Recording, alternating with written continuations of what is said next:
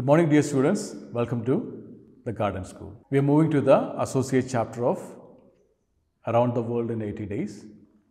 It's a poem, The Joy of Travel by Merlin Lott. Merlin Lott is an American poet. She likes to travel a lot, and based on that travel, she wrote poems. Before reading the poem, we can do a warm-up exercise. Read the title of the poem and think what images are coming to your mind while reading the title of the poem.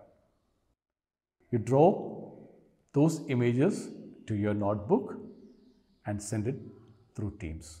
So we can move to the reading part. Read this poem to know what the writer has to say about the joy of travel. So, while reading this poem, we will get a clear understanding how did she enjoy each and every travel. What a thrill it is to travel, perhaps in a different country. The culture's incredibly diverse, so many wonderful things to see. So, while we are traveling, even if it is to some other country, we can enjoy a lot of scenes. Each and every culture is unbelievably different. It is different in all senses. So many wonderful things to see. So if we are moving to some other part, definitely we can see many new things. The clothes can be so different, unique in their treasured styles, an entirely distinctive kind of people with their friendly, happy smiles.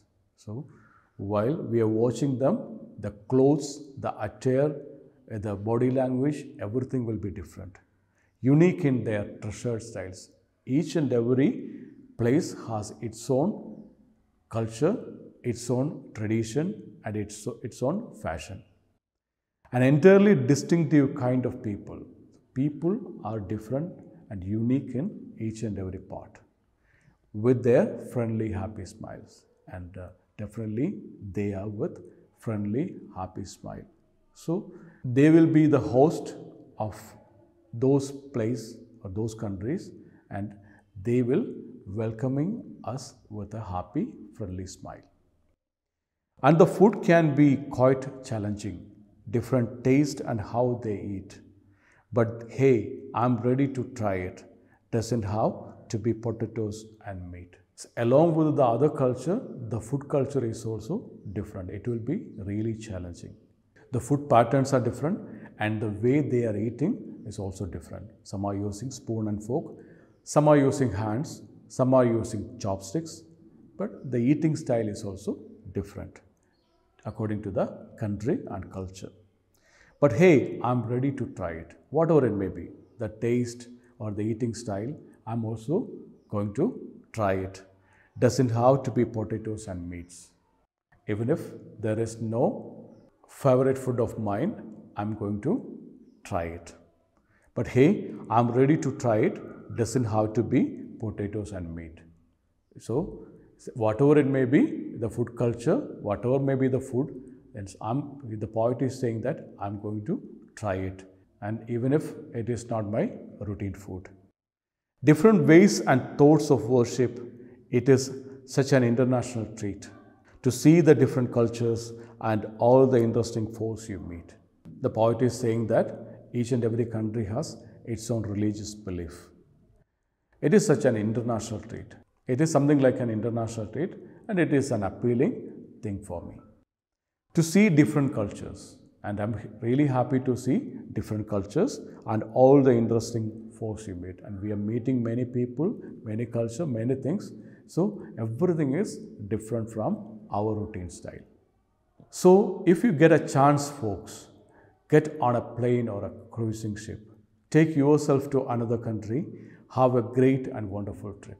So if you're getting a chance, maybe it is inside your country or outside your country. Whatever it may be, if there is a chance, the poet is saying that get in a plane or a cruise ship and try to travel.